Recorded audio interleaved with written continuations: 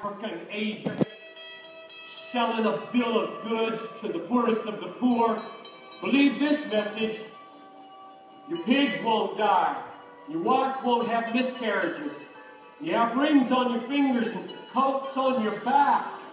That's coming out of America. The people that ought to be giving our money and our time and our lives, instead selling them a bunch of crap called gospel. And here's the reason it is so horrible.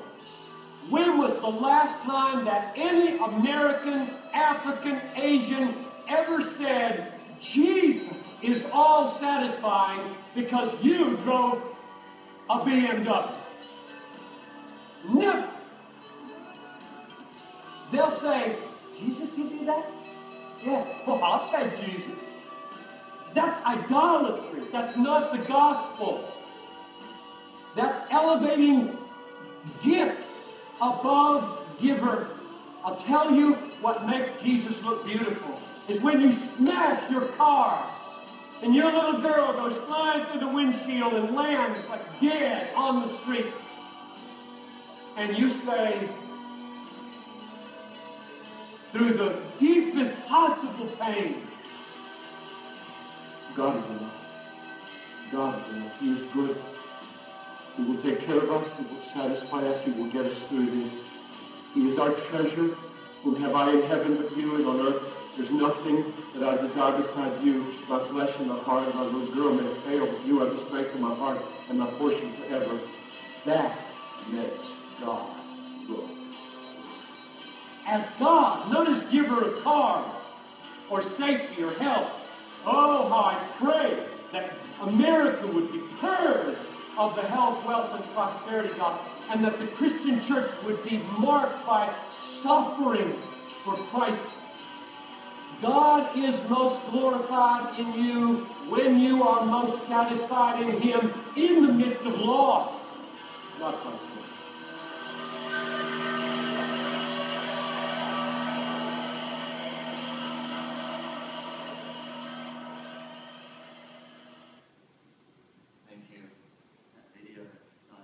So much in my life in wanting to spread His word, right, and touch me in my heart and make me think about what is in my heart and where my heart lies with God. And missions really was nothing to me. It never even entered my mind. But as the Holy Spirit's been teaching me more and more and more about myself and my relationship with Him, missions is an inevitable thing. It is a calling as a Christian.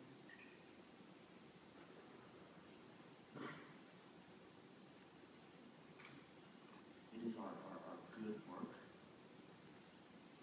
You know, I pray there must be a sender and there must be a goer. Without the sender, there's no goer. But I pray deeply that churches in Sacramento will raise up missionaries who give up their lives for Christ and be marked by suffering through Christ. Because of the suffering of the cross. This life, God's teaching, this life is nothing. It fades away so fast, it's like dust. Amen. It's like vapor. So why am I trying to build up my kingdom here on earth? You know, I deceive myself so many times. Building up my own kingdom here. Why? When it's all going to burn. It's all going to burn. The Holy Spirit's telling me, give it up. Give it up. You keep building up your own treasure, your own wealth, your own kingdom here. I'm going to burn it over and over again until you get the idea. And I praise God for that. I praise Him for that. Because it's not going to last. This stuff He's teaching me so much. And though it's hard, it's so hard sometimes, because it's so complicated.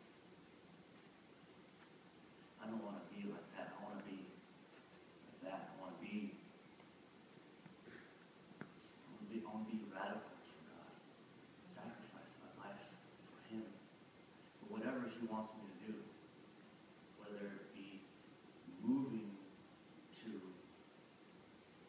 Israel or moving to San Francisco.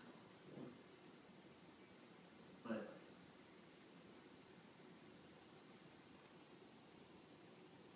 the whole missions thing is just, it takes time for the seed to be planted and grown. It takes time. Because the word comes in and God's Holy Spirit teaches us. It takes some time because my heart is hard. So if I could, I'd go right now. This is not a possible thing to do. I pray that through my feelings and learnings, soon God will have us all and myself missioning somewhere. Because as Pastor Rob said, Christian is supposed to be missionary wherever he is. And missionaries exist because Christianity doesn't. They're one and the same. There should be no distinction between the two. But things happen, so we have to bring in this missionary thing. Hopefully these two things sometimes, hopefully they can merge together into one again. So, I would just like to say thank you all for coming. We have some more worship after this. And just a song.